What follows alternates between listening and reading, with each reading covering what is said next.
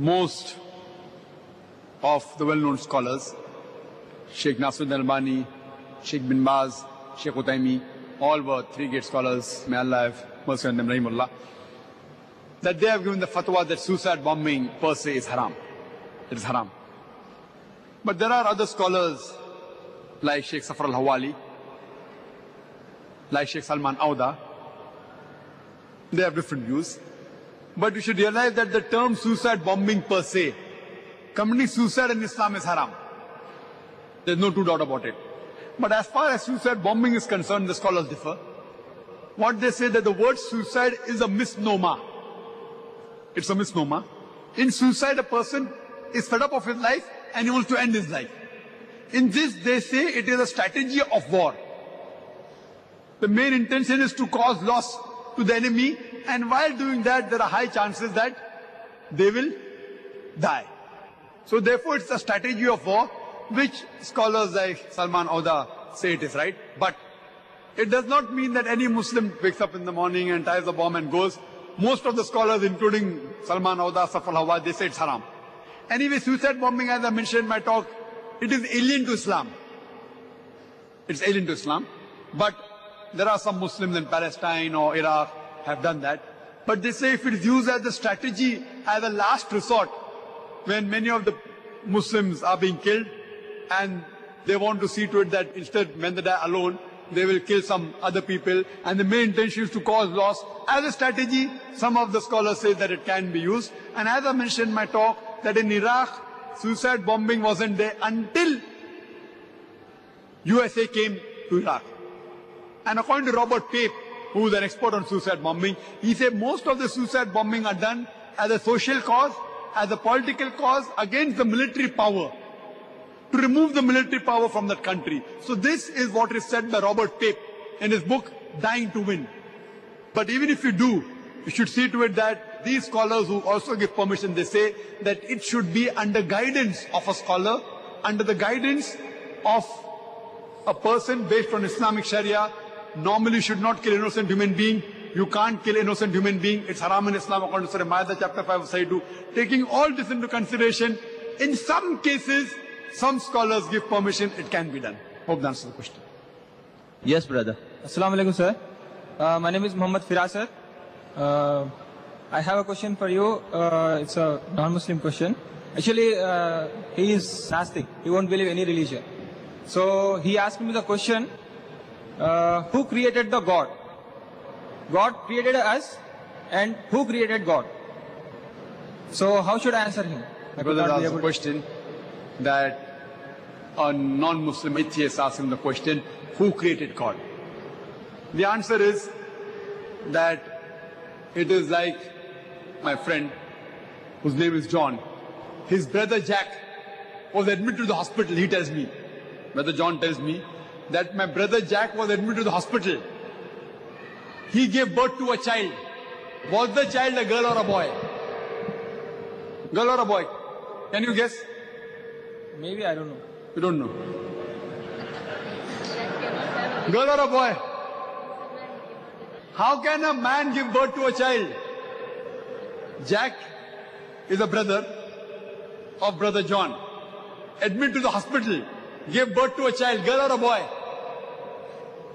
The question is illogical. A man cannot give birth to a child. Similarly, the definition of true God, Allah, is uncreated. But the question who created God is illogical. The moment I say so and so person created God, he is not God. وَلَمْ يَكُنْ لَهُ كُفُوًا أَحَدٌ. There is nothing like him. So the definition of God is he is uncreated. But the question who created God is illogical. The moment I say who created God, that thing cannot be God. God by definition is uncreated. He creates everything else like us. We are dependent on him. He is independent of anything. How to convince an atheist is, you can refer to my video cassette, is the Quran God's word? Which gives this answer, as well as how to convince an atheist about Islam. Is the Quran God's word? Will deal in detail how to convince an atheist. Thank you, sir. Thank you, sir. The next question on the slip. Did the media play any role against Muslims relating to September 11? The question posed is, did the media play any role against the Muslim regarding September 11th? It is no hidden secret. The media says that there were about 13 or odd Arabs who went in a plane and crashed on the World Trade Center. How they came to know? In the crash they found a passport. Imagine 2000 degrees centigrade. So the next joke was that next time the clothing of the American soldiers in the military should be made of that passport. Everything burns but the passport survives. Then the news tells us that this Muslim Arab, he had gone to an alcoholic bar one day before boarding the plane. Imagine a human being wants to give up his life. He knows he's going to die and he goes to an alcoholic bar, being a Muslim. I mean, where do they get the information from? It is nothing but to malign. And who did it? Osama bin Laden did it. Imagine CIA, which has a budget of billions of dollars a year. FBI, billions of dollars a year. Even a bird cannot fly on the Pentagon without being noticed, and a plane comes and crashes in Pentagon. Later on, there are various theories. I am saying theories because we don't know the fact. How it happened. When they analyze the hole made in Pentagon, they say it cannot be made by an airplane. So all these are just to malign the Muslims. So the media is utilizing this. It's a big, as some of the theories say, it was an inside job. The way the World Trade Center collapsed, it can't be a plane hitting. It was an inside job. Allahu Alam. But whatever happened, however much they tried to attack Islam, Makaru makarallah wallahu khairul makirin. They planned and plotted, Allah to plan. Allah is the best to plan. And alhamdulillah, in spite of this, the media attacking Islam, yet today, Islam is the fastest growing religion in the world, including America and Europe. Yes, sister. Assalamu alaikum. My name is Dr. Khan, and I would like to ask you that, is it allowed in our religion for women to use media for the propagation of Islam? Because some of our scholars don't allow us to record audio cassettes and bring back home so that maybe make our husbands listen and all that. And is it allowed or not? And how can we convince them? Thank you. The sister has asked the question that can Muslimas, Muslim women, take part in media to convey the message or to fight against the evil, etc. And according to us, some scholars have been fatwa it's haram. The sister, certain things surely is halal. You can write articles which no scholar will say it's haram. You can write articles, whether in the newspapers, whether on the internet. Surely certain things you can surely take part, as far as the print media is concerned. As far as the audio media is concerned, the difference of opinion. Some scholars say yes, some scholars say no. But normally the voice doesn't come in the aura of the woman. But natural, but normally to be effective, you have to modulate your voice. So if you take care that you unnecessarily don't modulate and don't higgle and don't haggle and don't do too much of laughing, etc., most of the scholars say it can be permitted.